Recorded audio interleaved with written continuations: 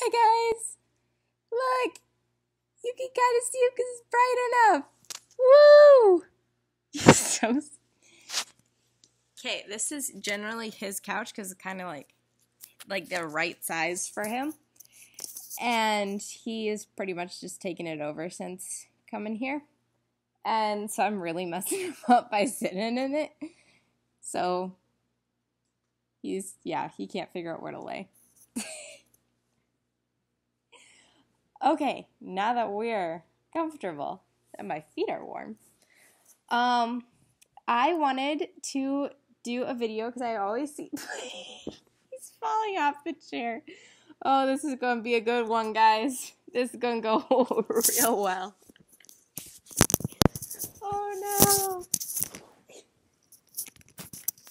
What are you doing, buddy? You stuck?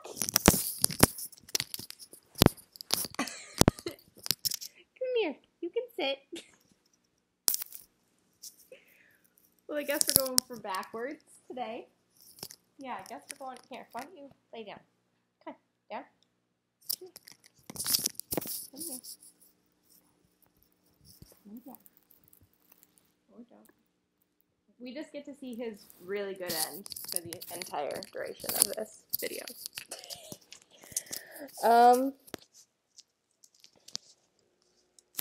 Here we are.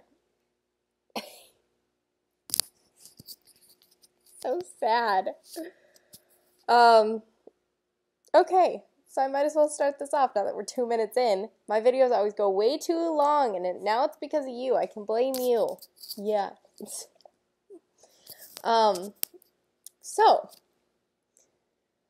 I was going to do a video about all the crazy things that people say to me while I have a service dog. So I always watch other people's, crazy service dog stories, and so I thought I'd add some of my own now that we're a couple months in and finally have some good ones. So, as y'all know, I'm going to college next semester I'm going back to college for my junior year. And so we had orientation a couple of weeks ago. Oh, buddy, I brought Trek because obviously I bring him everywhere.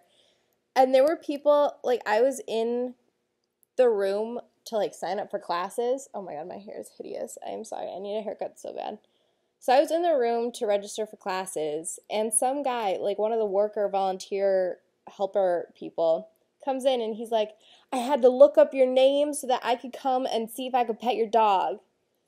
And so he, hunted me down, to pet Trek, who is a service dog, who clearly is marked, do not pet, I'm working.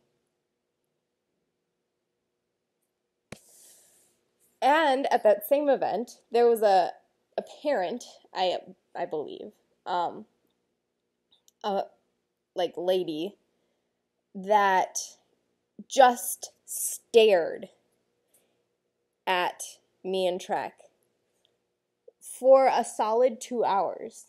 Did not break eye contact one time in that whole 2-hour song and dance. Hey, everybody, life's great. We're so excited to have you. Blah blah blah. We'll never speak to you again. Bye.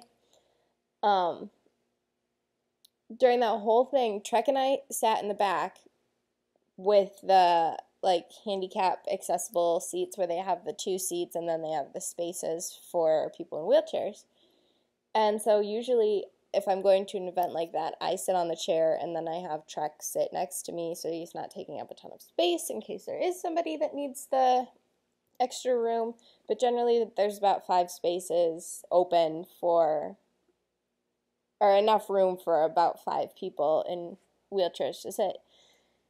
And so it usually works out pretty well. And then I don't have to try to walk down the stairs past everybody to sit in the front, because I can really either sit in the front or the back on those stadium seating.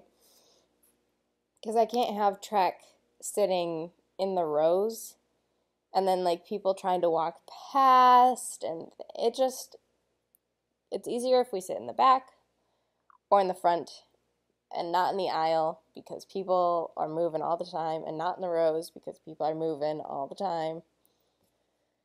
But yeah, so I don't know why exactly she was staring at me, but she was staring intently. And so I just kind of like looked back at her and I was like, and she just like looked away for 2 seconds and then continued to stare the entire time. And I was like, okay, not even gonna touch that one. There was one time I was walking Trek and somebody was like, "Oh, you're so beautiful." And I was like, "Oh, thank you. I don't usually get compliments like that. Thank you." And then it turns out that she was talking to Trek. And so it was really awkward because I was like, "Oh, okay. Yep, cute puppy." Like, what do you say after you're like, "Oh, thank you so much"? And then them being like, "I was talking to your dog." "Oh, thank you for the compliment. You're so nice. My dog totally cares." Like, you don't need to inflate his ego more. Like, I could use a boost. I'm pretty too.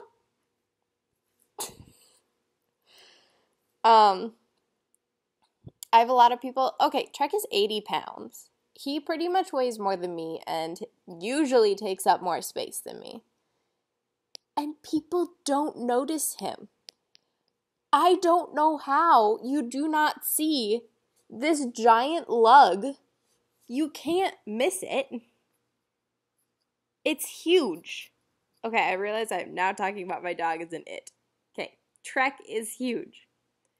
And there are people that like accidentally step on him even when he's wearing all of his red gear and stuff. There are people that I am talking to and then I'll be like, "Oh, and Trek," and then like gesture to him and they'll be like, "Oh, there was a dog here?" And I'm like, "We've been talking for 20 minutes. Yes, there's a dog here." How did you not notice? Okay. I have a lot of people that come up and think that I'm training him, which makes sense because I don't look like I need him. But then I also have a lot of people that come up to me thinking that I'm blind, which I know happens to a lot of service dog owners, but it happens probably twice a day if I go out. And I'm like, I have glasses on, people. Glasses. This means that I have some form of sight. Like, I'm not legally blind because I have glasses. If I didn't have my glasses, it'd be a different story. But I have corrective lenses that work to correct my vision. I do not have a service dog. I have glasses. Or I do have I don't have a service dog. I've gotten rid of him. No. I have a service dog for something, and I have glasses for something else.